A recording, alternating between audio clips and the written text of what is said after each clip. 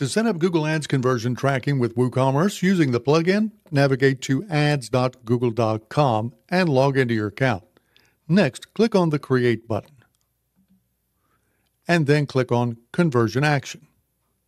Next, choose Website. Now enter your website's URL.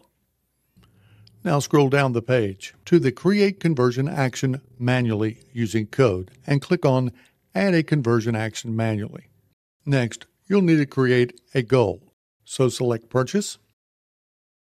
And for a conversion name, you could use something like WooCommerce Purchase. For the value, make sure that you have selected Use different values for each conversion. And in the Count section, select Every. Once you're finished, click Done. Then scroll down and click Save and Continue. On the next page, select Use Google Tag Manager. Be sure to note the conversion ID and conversion label for your conversion actions.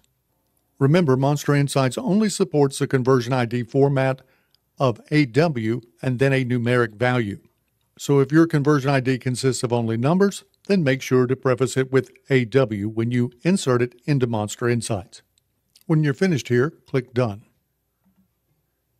Now that you have your conversion ID and conversion label, log into your WordPress site and then go to Insights and then to Settings and then to Conversions. Here you can add your Google Ads conversion ID and your conversion label. And if you want to add additional pixel tracking for Bing ads and Meta ads, then activate the PPC Tracking Addon instead of the Ads Addon. And once you're done, be sure that you save your settings.